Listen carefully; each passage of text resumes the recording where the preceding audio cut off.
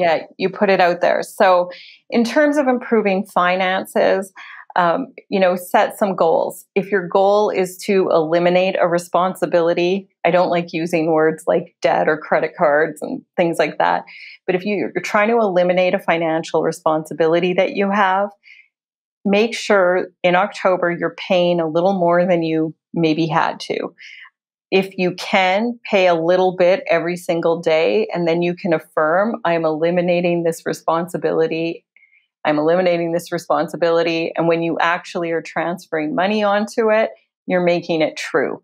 If one of your goals is to, pay off your mortgage, if you can swing it in October, make an extra mortgage payment if your, financial agreement allows. If not, put some extra money away for your, extra mortgage payment that you want to make. And then you have that energy that you're putting out. If you want to travel, you can, if you can take a trip, great, but research, plan, put a little money aside for that. If you want to release some weight, you want to make sure that in October you're not gaining weight, right? And so I don't like using the word lose. When we lose something like our keys or, we lose money, it's negative. And so if we can reframe that into releasing, then it comes, it's a little bit more positive and it flows. Yeah. I like that. Okay. Yeah. Well, never fails. Every year I get texts and emails from clients, having small meltdowns because negative things have happened. And they're like, oh no, October is sucking. I can't, I'm going to need to buy a new car. I'm going to, those are clues as to things that are coming into your next year. So the unexpected stuff is really where that fortune teller insight can come from. So you can influence your year, but the unexpected stuff that comes in, that's really where you can pick up clues as to things you might be experiencing. Do you have more examples of that from like you or your clients? Yeah, I'll give you a personal example. So one October, my dad had to have surgery, and my parents live about 2,000 miles away from me. And so I have siblings, but I was the one who flew home, and we're scattered across the country. So it was interesting that I was the one who went home from where I live, and stayed with them, everything. And I was on that plane, and I was thinking, this is the absolute worst thing. I would never put this in October.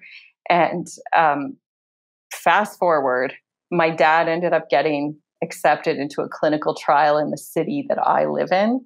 And they flew here every 6 months and stayed with me. So where in October, I was thinking, I'm going to be here all the time, doctors, hospitals, this is gross. It actually turned out to be the exact opposite. And he came to get treatment. And that was over 10 years ago. And he's still fine. And that's far beyond what his prognosis was. So it ended up being a huge blessing. But I just thought it was so, the universe is so much more magical than we give it credit for. It could have been my sister that went home, but it wasn't. It was me. And I'm the one who, so it's foreshadowing that you were going to be the one dealing with this. Them, right? Absolutely. So, but like I said, it worked out to be so positive. But at the time, you really could not have told me that. But I almost feel like the universe gives me these experiences so I can relate them back to clients and give good examples. Oh, I see. Yeah. So if something happens to your car, just go, okay, maybe the universe wants to give me a new car, right? maybe that's what's in my future. Right.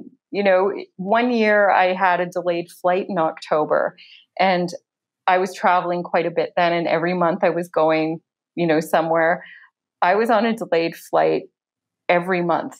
Every month there was a delayed flight. But what it did was gave me time to prepare. I always made sure I had my cell phone charger. I always made sure I had a book and some work that I could be doing.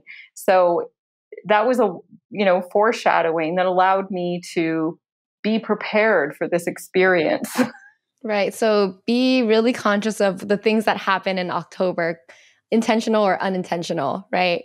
Yeah, absolutely. And then I also, I don't necessarily watch a lot of news, but in October, I pay attention to some of the big themes that are coming out. If you think back to 2020, those first COVID cases in China happened under that, that And end of around October October. energy, Oh. right?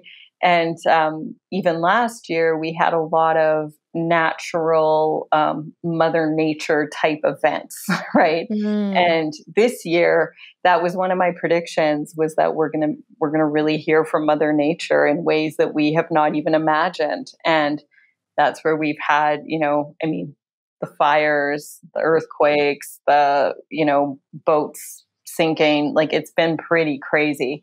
So that is all held in that vibration of the energy. So if you pay attention, you can prepare. Ah, so you're saying it's not just for our own lives, it's just the world, the collective as a whole. Like everything is foreshadowed in October for the next year. Yeah, it really is. So even if you look at, politics and who's having trouble and, who's in the news, that tends to show up again.